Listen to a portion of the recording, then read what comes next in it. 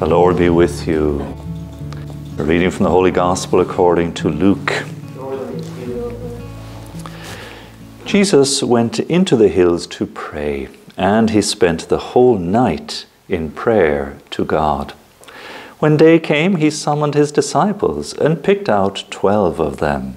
He called them apostles: Simon, whom he called Peter, and his brother Andrew, James, John, Philip, Bartholomew, Matthew, Thomas, James, son of Alphaeus, Simon called the Zealot, Judas, son of James, and Judas Iscariot, who became a traitor.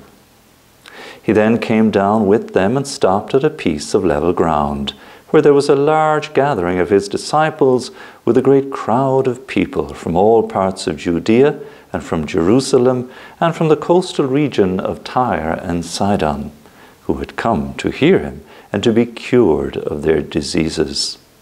People tormented by unclean spirits were also cured, and everyone in the crowd was trying to touch him, because power came out of him that cured them all. The Gospel of the Lord. Praise to you, Lord Jesus Christ. May the words of the Gospel wipe away all our sins. Now the red vestments today, Simon and Jude, two of the apostles. Simon the Zealot, as we hear from the Gospel there, and Jude, the son of James. And Jude, as we know, patron saint of hopeless cases. Don't know exactly why that might be, but at any rate, many people have great recourse to him.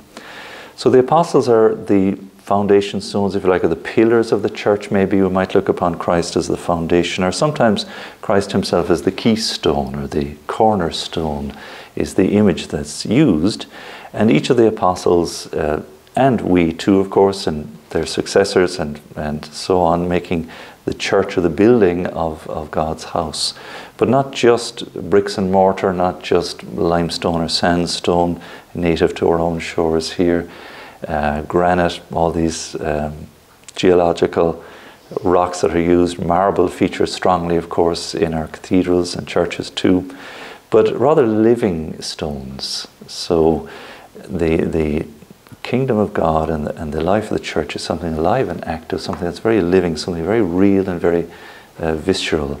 And that's where the idea of martyrdom teaches us what it means to be a living member of God's family, that we're called to bear witness. That's what that Greek word means, to be a witness to Christ.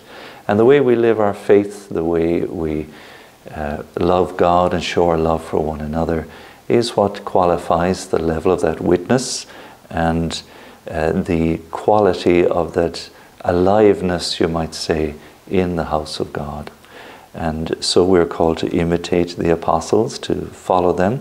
Ours might not be the lot of laying down our life in a very graphic way, perhaps as they did, but in so many small ways, and nowadays indeed with so many challenges facing us in relation to our faith, in relation to secular and humanist opposition that is all around us, and also in relation to the challenges that the virus and here in our own country presents to us. We have been prevented from celebrating Holy Mass together, which is what brings me to the camera here, which isn't my usual pose. I'd be more naturally disposed with the congregation around me in full. But nonetheless, we're using the means at our disposal in the same way to bear witness to the faith.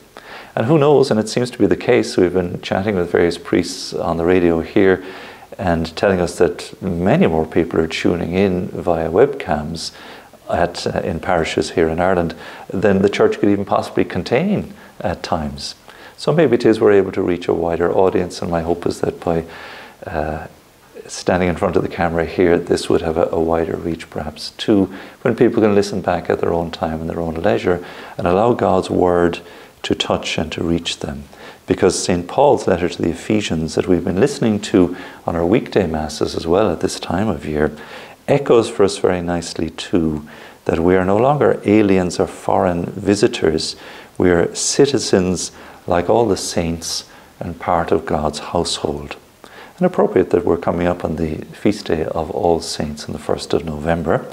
that all of us are called to that level of sanctity, of heroic virtue. We've had the declaration of Carlo Acutis, a young 15-year-old man in Italy, declared blessed very recently. And if he too, with his great love for technology and the website he put together by way of teaching us about all the miracles of the Eucharist, which I remember using in school some years ago as well, ever before I heard of him properly, ever before he's now being reached the altars as a blessed. If that's possible for a millennial, as they describe young people born, around the year 2000, surely then sanctity is open to us all, one and all alike. And we know that those of us who are very much involved in the Legion of Mary, certainly anyone involved in the work of Radio Maria, you come in here with your sleeves rolled up and there's work to be done and ministry to be done, each bringing their own gifts and talents to bear on that. So as a structure then, St. Paul says, we're aligned on Christ, growing into one holy temple in the Lord. And he says, you too, that means you and I in Christ are being built into a house where God lives. So let us not feel confined in the situation we find ourselves in, being unable to gain access to our churches for Holy Mass. We can certainly go and visit and pray there. Let us not see it solely as just the physical building. Let's allow our faith maybe to deepen and strengthen in other ways now. That we have ways of reaching out and being a community that we would never have considered or thought about before, and ways of witnessing that are new altogether for us and challenging in their own right, but perhaps a way of reaching far greater numbers. Who knows but if this is not a blessing from the Lord to help us break out of our normal little cycle of faith and practice and to see beyond, to see further, to see how it is we can reach even the ends of the earth. And so what a great gift we have received in our faith. Look at the ancestry that we enjoy in the great apostles and saints that have gone before us, and help us too, may we too rather, play our part and take our place among the ranks of today's saints and to bear witness to Christ in the same way to the ends of the earth.